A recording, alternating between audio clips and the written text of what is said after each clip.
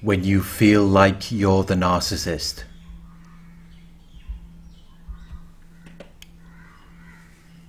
When you feel like you're the one who is at fault. When you feel like you can't do anything right.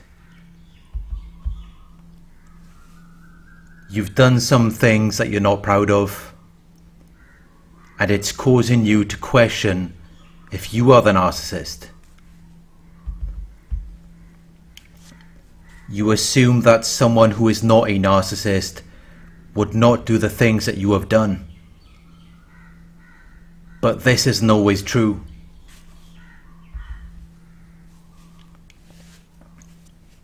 It is very common for victims of narcissistic abuse to question if they are the narcissist. The reason for this is because the narcissist provokes us to react to them. They like it when we get mad.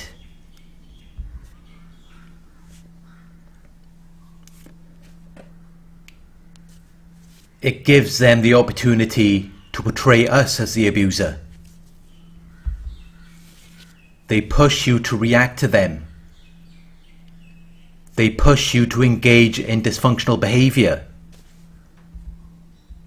And this then makes you question if you are the abuser, if you are the narcissist. This is what the narcissist depends on.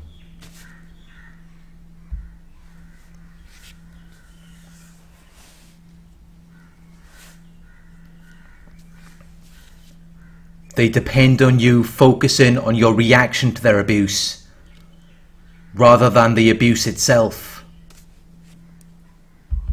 It gives them the ability to abuse you, while also shifting the blame onto you. It helps them to dodge the responsibility for their actions, and it also gives them supply when they can blame you for something that they have done. They feed off your pain and shame. It makes them feel like they're right. It makes them feel like they're winning. You might feel guilty for some of the things you've done. You might have shouted at the narcissist. You might have thrown things at them. You might have said some mean things to them. Maybe you have even physically attacked the narcissist.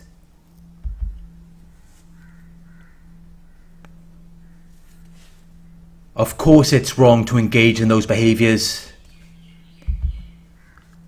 and we should avoid justifying it and instead try to respond better in the future.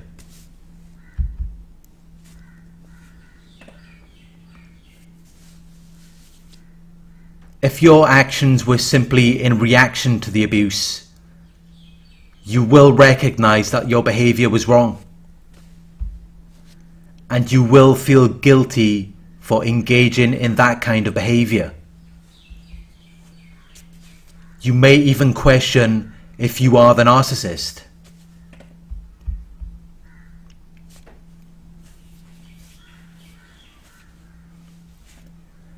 The narcissist is not going to do that. They hate acknowledging anything negative about themselves. They enjoy shifting the blame onto other people.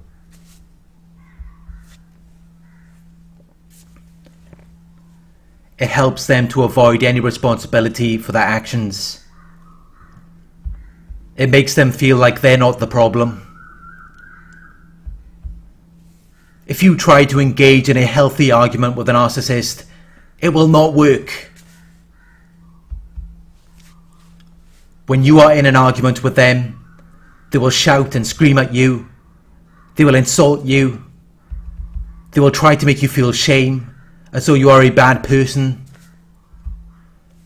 This is abusive behavior. And it doesn't matter how peaceful you might be. It doesn't matter if you're not angry. It doesn't matter if you're able to tolerate their problems without becoming annoyed or anxious.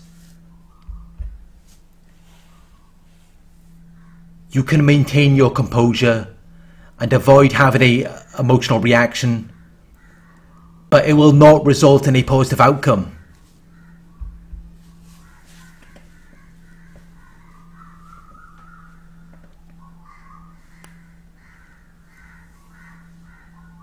When you are in a healthy relationship and you act in a healthy manner, naturally, this will bring about a healthy, positive outcome.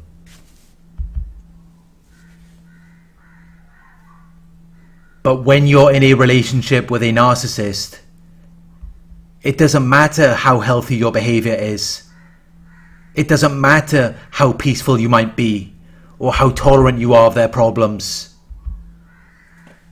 Because the problem has nothing to do with you.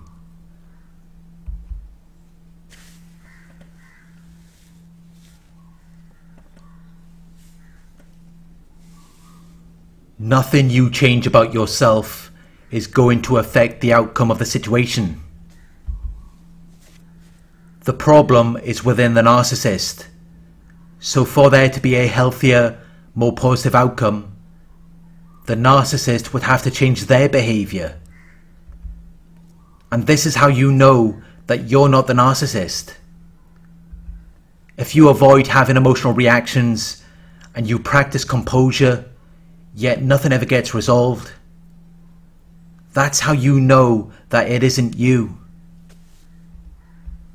Because healthy, positive behavior will always bring about a healthy, positive outcome.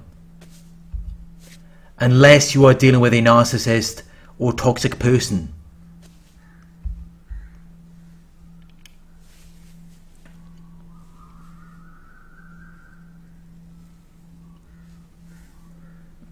When you try to be healthy or positive with a narcissist, it just makes things worse. It only makes them more mad. Because it reminds them that you are not the problem. It reminds them that they are the ones who are at fault. They have to provoke you and get you to react to their abuse so that it looks like you're the one with the problem. And that's when they will usually start to calm down and play the victim role. But when you're calm and relaxed and you're trying to resolve the situation, it just makes them more mad. They become more abusive, more out of control. Because it becomes obvious to them that they are the ones with the problem. Even though they may not openly admit it to you, they do recognize that they have a problem.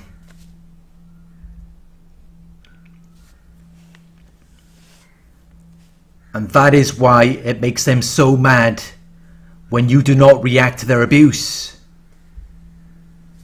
It makes it very difficult for them to shift the blame onto you.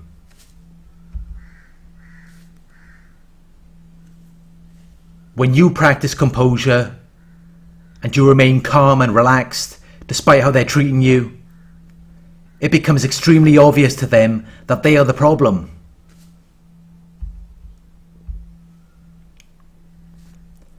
But they can't just end the argument. They can't just walk away.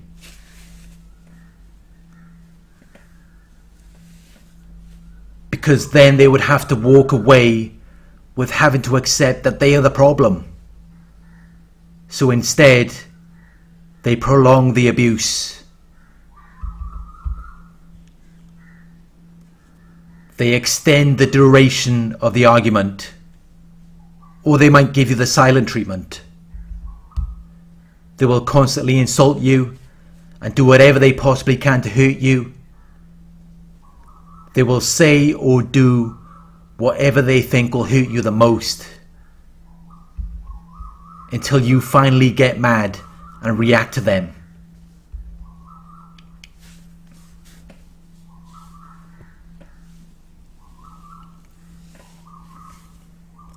It is perfectly normal and healthy for you to feel remorse after you have reacted to their abuse. It is perfectly understandable.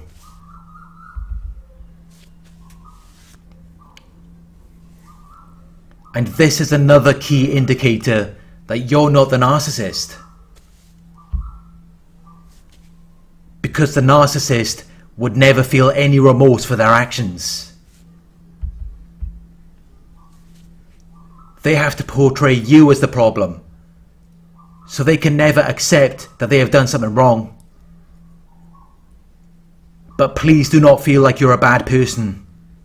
You're not. You were just reacting to their abuse.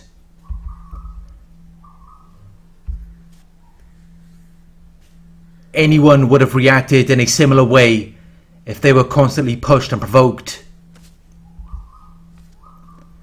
When the narcissist constantly engages in this kind of behavior,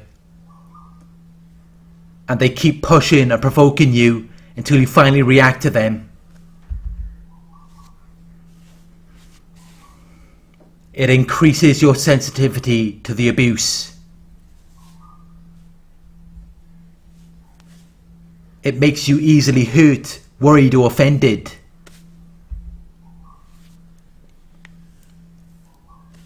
Because you've been trained over a long period of time that when you get angry, the narcissist becomes calm.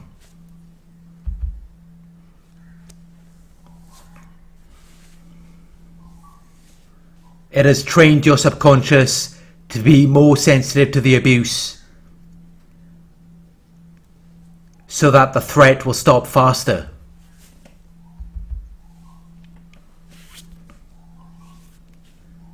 The narcissist calms down because it relieves their suffering. It validates their false image. They can't do anything wrong. You are the one who has the problem. When you finally react and start acting the way that they do, they really start to believe that you are the one who has the problem. Regardless of everything that they have said or done before you finally reacted to them. This is when they will start to call you mentally unstable. They will call you a narcissist or psychopath. And they will claim that you need help.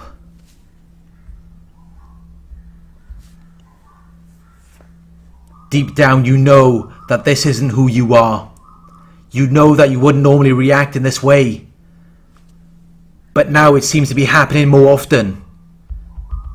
Now you seem to be becoming more and more like the narcissist. It's almost like they are training you to become the narcissist. Every time you react, it creates more and more evidence that you are the one with the problem. And that is why you are now questioning if you are the narcissist. You might even be watching my videos and identifying with some of the dysfunctional behaviours that I have described about the narcissist. But that doesn't mean that's who you are. If you were the narcissist, you wouldn't even entertain that idea. The behaviours that you have engaged in are in reaction to how the narcissist has treated you. It's reactive abuse.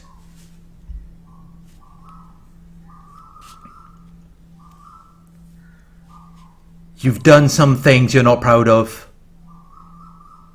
You feel like you're the problem. You feel like you're the narcissist.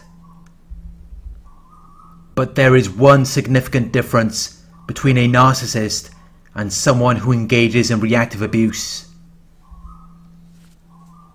The difference is that someone who has engaged in reactive abuse will admit what they have done. They will take responsibility for their actions. They will feel embarrassed for how they have acted, because they know that's not really them. That's not how they would normally act. They won't even say why they did what they did, because it doesn't matter why. There is no justification for abuse, and we know that. Regardless of what someone has done to us, we will still feel bad for our behaviour. We will wish that we could have responded differently. Instead of blaming the narcissist, we will take responsibility for our actions. But an abusive narcissist will never do any of that. They will put full responsibility for all of their problems onto you. They will shift the blame onto you. And in the rare case that they do give a fake apology, they will always have a reason or excuse for why they did what they did. They always have to minimize what they've done. They cannot accept being at fault. They always have to have someone else to blame.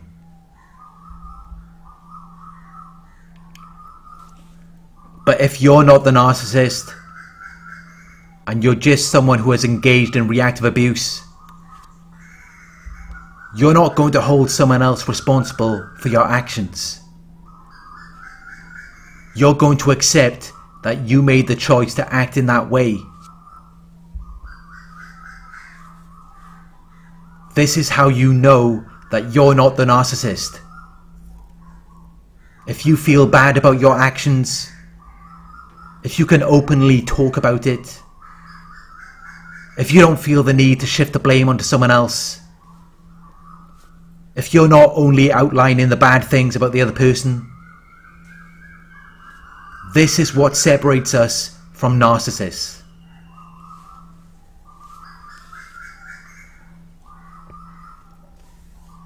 Thank you for watching. I hope this video resonated with you. Please like, comment, share and subscribe. Click the bell icon to receive notifications for my future videos. If you would like to donate, my PayPal link is in the video description. Coaching inquiries, you can email me at narcsurvivorcoaching@gmail.com. Thank you for watching, and I'll talk to you soon.